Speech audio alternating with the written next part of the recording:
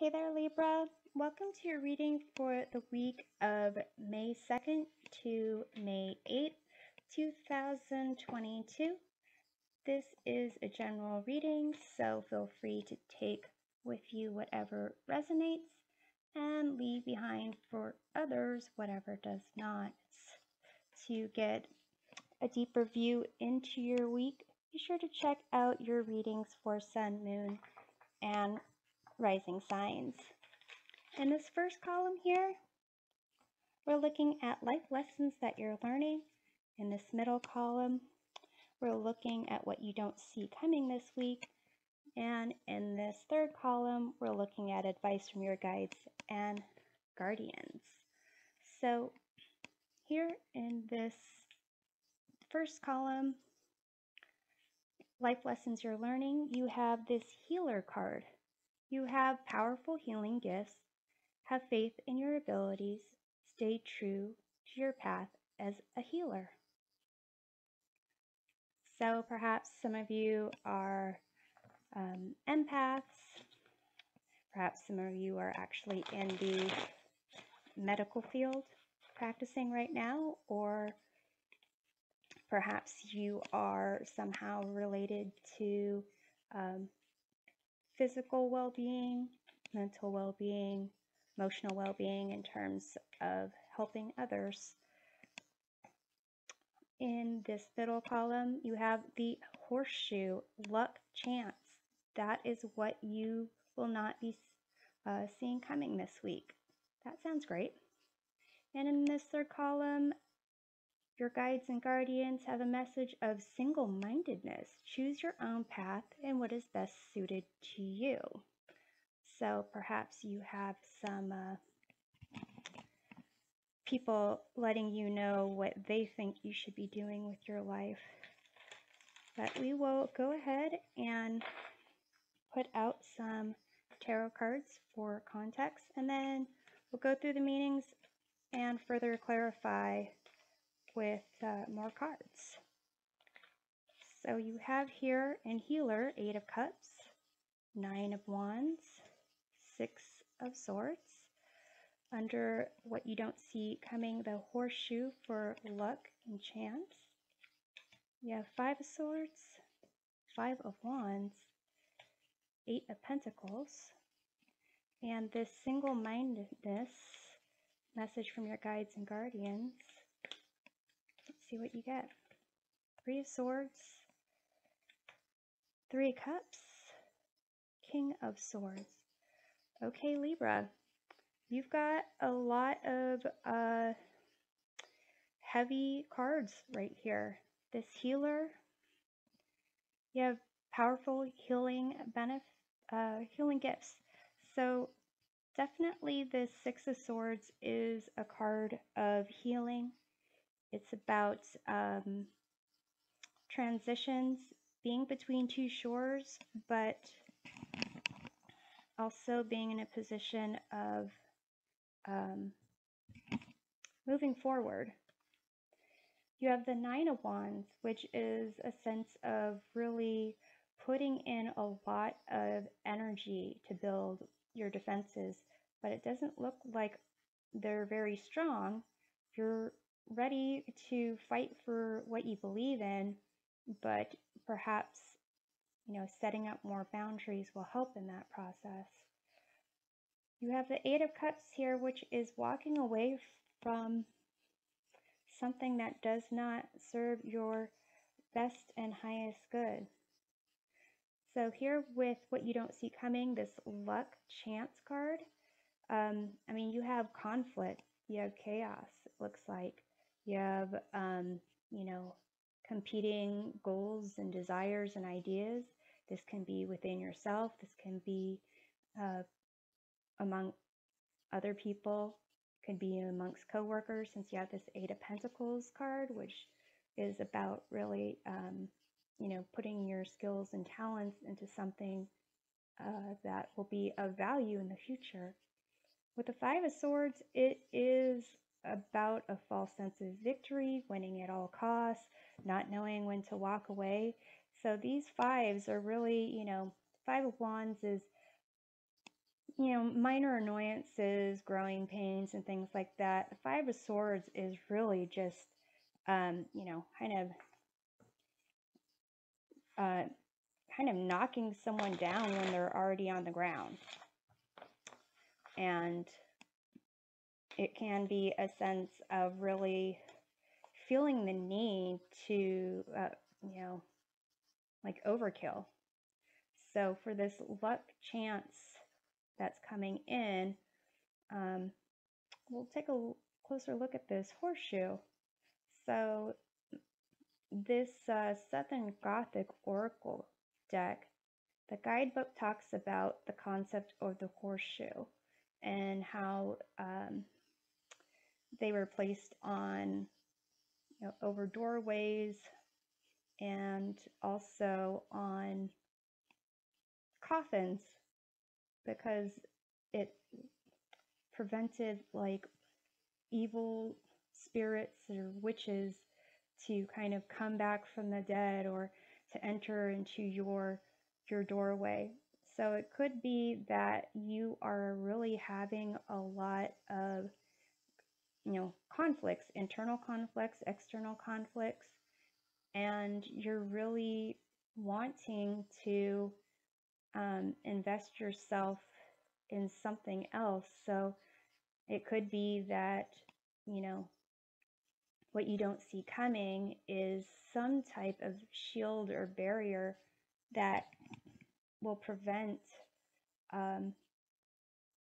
bad energy to enter some type of doorway. Maybe it's a doorway into your workspace or doorway into your bedroom. Wherever this conflict is, it could be some type of protection or ritual that you can be setting up. Again, it's a concept of boundaries as well. With this Nine of Wands and the concept of the horseshoe, if you put it up on a doorway or a coffin or wall, whatever it is, it's trying to prevent like negative energies from passing through. With this single-mindedness, choosing your own path, you've got the Three of Cups and you got the Three of Swords. There's some type of upset, disappointment, betrayal. Three of Cups is about celebration of friendships, but when it's with the Three of Swords, sometimes it's a sense of, possibly third-party situation where two people are ganging up on another person, or it doesn't necessarily need to be exactly three. It's just a sense of, a feeling that the people that you care about are kind of ganging up against you. And with this King of Swords, this is an energy of someone using their reason, their intellect, their life experience, their compassion for others to use logic and facts to make certain decisions that are, in line with their belief of truth prevailing and kind of, cutting out the crap. So it seems here that Libra, you need to kind of step into your, your justiceness, your sense of dealing with balance, and really focus on balance for yourself. So let's take a look at the Six of Swords and this lesson that you've been healing. It could be that you've been trying to heal yourself as well. So let's take a look. You have the Ace of Cups. This is definitely, a new opportunity or a gift from spirit, gift from the universe to really connect from the heart. And definitely that is a concept of healing, is being heart-centered and being connected to other people, to your intuition, and really sense when there's a need for, you know, for yourself or others to be supported in a certain process that is difficult for them to do alone. So let's look at this Nine of Wands here. You have the Seven of Swords, and that's about a liar, stealer, cheater kind of sense. It could be that you've had experience with this type of individual in the past and you're kind of gearing up to deal with them again. You know, just it it could also just be there's something that's just you feel is not really revealed. There might not be evidence of lying, stealing, or cheating, but it's a sense of, you know, this person in Nine of Wands looks like they know what's up and they've really put in the effort to, you know, dig through the weeds. You can see their outfit here. It looks kind of, you know, maybe it's torn. That's the look and the style. But it looks like this person has been, you know, literally digging through the muck to get to where they need to be protected. So let's take a look at the Eight of Cups. You have the Knight of Wands. So if, you know, the Knight of Wands is about like an energy that's passion driven and looking for adventure, looking for the next thrill, adrenaline rush. So if this is you walking away from that situation, it could be, you know, maybe you've been partying a lot and you're kind of wanting to heal yourself. Maybe you've been, you know, letting yourself be swept away by other people who are doing a mad dash for some kind of, you know, ego boost, adrenaline rush. And it's a sense of you recognizing that you want something more. So this stay true to your path. This is you staying true to your path. And in terms of being a healer, you can even just be someone who is, you know, focused on heart and listens. You don't need to necessarily be in any type of, you know, medical-based field. You could be a mediator. You could be a counselor, or you could be looking at that. But you can also just be a support system for others and, you know, for yourself. So let's look at this, what you don't see coming, this luck chance situation. Let's see what's going on with the Eight of Pentacles. That's the most like neutral slash positive card here. And you have the Six of Wands.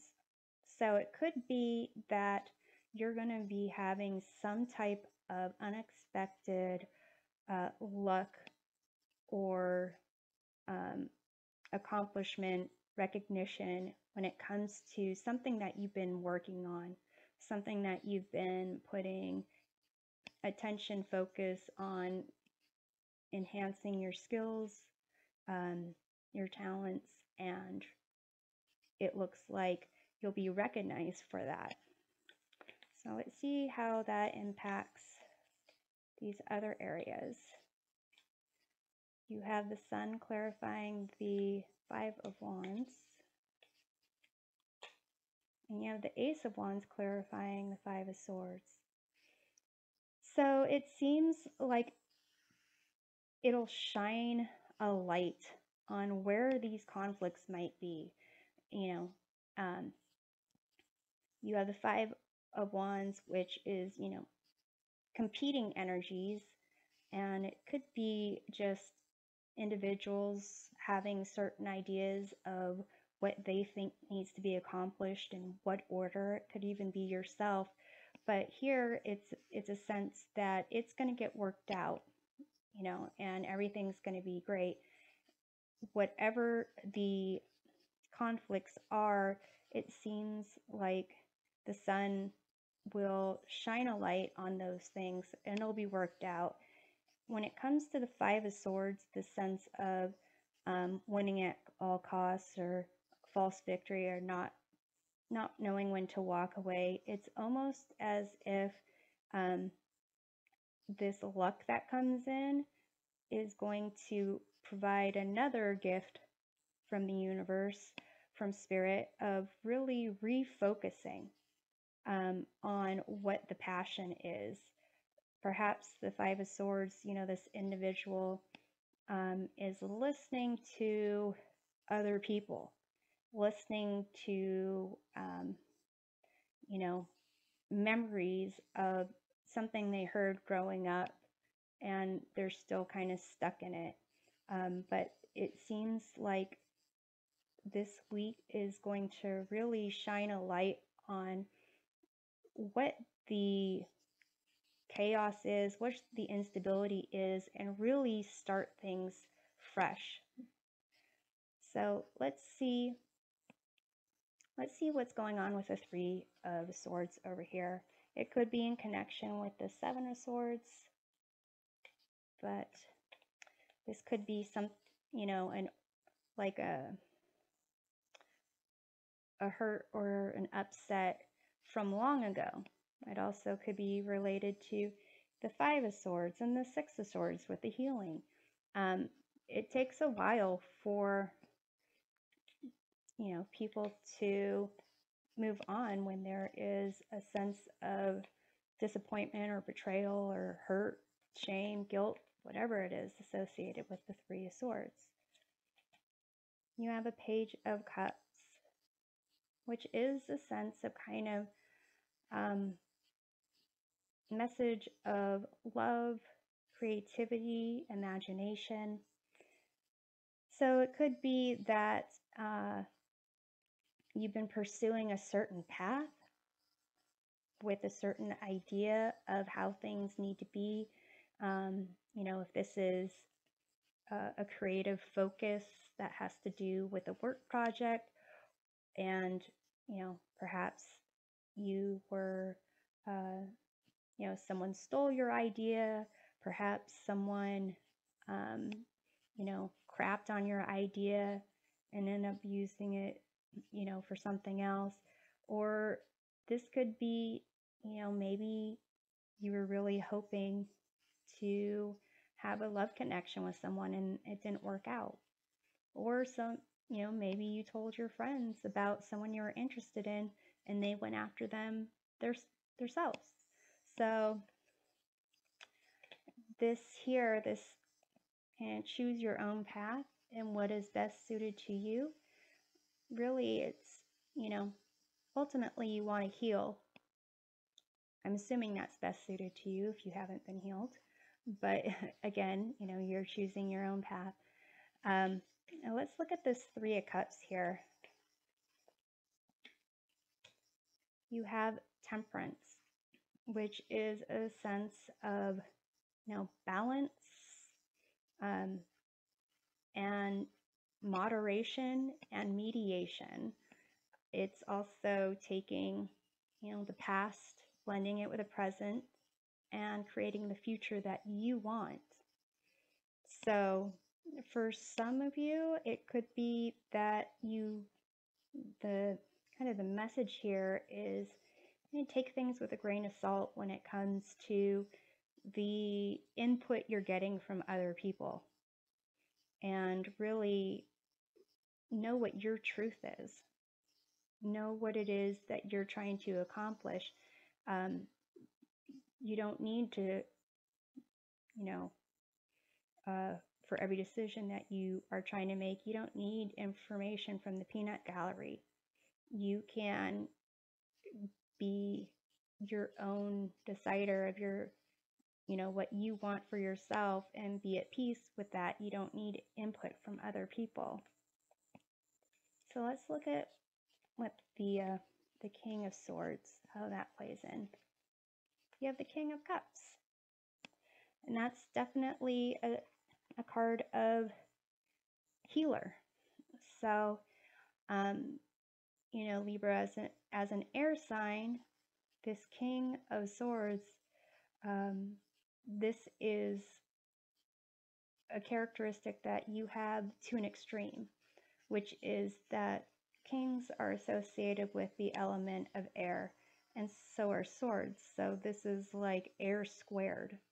So this is really focused on logic, reason, and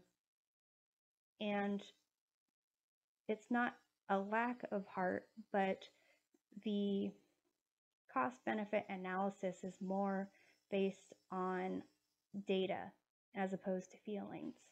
With the King of Cups here, this is a you know, air and water. It is a maturity. It is a confidence. Both of these are confidence. Both of these are experience based on life experience. This here, this King of Cups, is definitely more centered, more wanting to connect with others, more wanting to support others.